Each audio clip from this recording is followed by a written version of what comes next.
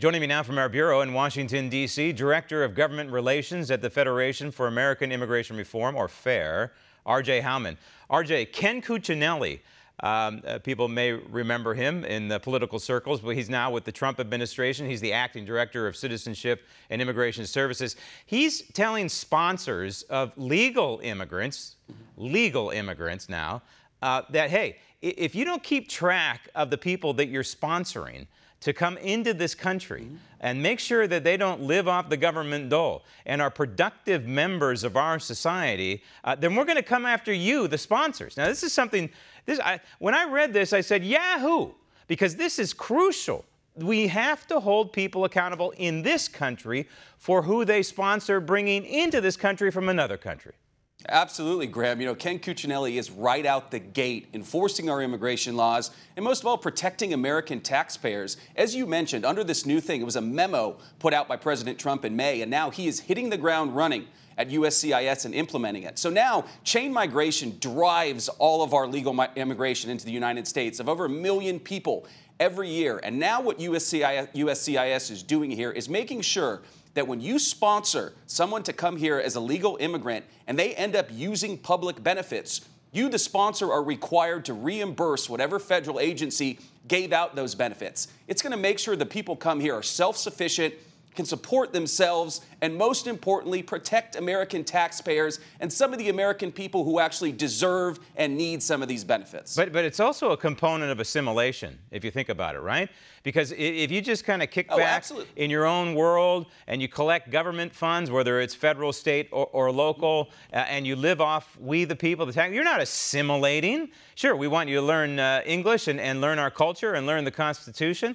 That's all part of assimilation, but this is part of it too. But you mentioned chain migration. This is something, and I'm so disappointed in the 115th Congress. They could have addressed this. They could have repealed the Hart-Celler Act, for example. They could have attacked at least just the component of chain migration. But we still have on the books this ability for people who are not U.S. citizens, who have come here from another country, to determine who else comes in this country. And this is what the Trump administration is trying to curtail. No, absolutely. It's about time, you know, the families should not drive our immigration policy. It should all be merit-based. People who will come here and assimilate. They will contribute to our economy. Now, everything that our organization has supported and the Trump administration has supported, we support the nuclear family. You should be able to sponsor your wife or sponsor children or people very close to you, but not your third cousin, your uncle, and other people like that. That should not be how our immigration system is driven. Fortunately, President Trump has supported something like the RAISE Act, introduced by Senators Cotton and Perdue, and even the more recent immigration proposal that Jared Kushner led on will seek to have a more merit-based model where people that will come here and contribute, well, they will pay their taxes, they won't use federal benefits, it won't be a family-driven system anymore. No other really countries around the world, other first world nations, have such a legal immigration system like we do. It's about time we change it. No, we need the merit system. Now, on the illegal immigration side, we're absolutely being swamped by illegal immigrants at the border right now. It is. It's a full-blown. As one Border Patrol agent told me, RJ, they have lost control of the border, and that's a terrible thing for any country to endure. Article 1, Section 8 of the Constitution tells us that it's the Congress that must fix this problem. There's a complete and total dereliction of duty going on. But the word is out. The word is out, not beyond Central America, that, hey, American borders, U.S. borders are wide open. And so what we're seeing now is record numbers of illegal immigrants from Africa now attacking our border. And this goes to the temporary protected status list. This is the problem.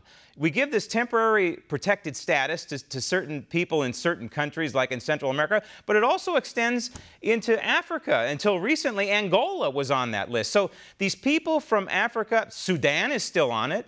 South Sudan is still on it. Somalia is still on it. So they see this as a green light to come in the illegal way and walk up to our agents and say, hey, you got to let me in.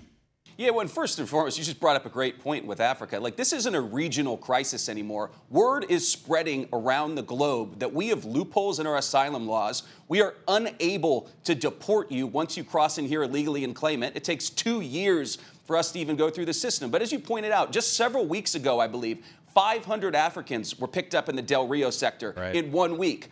The year before, only 211 Africans total were apprehended at our border. Word is getting out. Some of these nations, as you mentioned in Africa, are epicenters for health crises like Ebola. You have terrorism infiltrating some nations in Africa as well. If word keeps getting out that we just let you in, we release you into the interior of the country because our Congress refuses to act. Mexico has done more to address this crisis than Congress has, led by congressional Democrats. If that keeps happening, word is going to get out. It'll even get out regionally in Latin America, again, likely in Venezuela as well. But once word starts spreading around the world, people are going to be coming to the borders from all over around until Congress acts and steps up. We need to end protected status, among other things, end protected status, or it's going to be eventually the end of this republic. Let's face it. RJ, thank you. Want to see more videos like this? Click on the link below and subscribe to One America News on YouTube, and call your cable provider and kindly demand that One America News is added to your lineup. Call and subscribe today.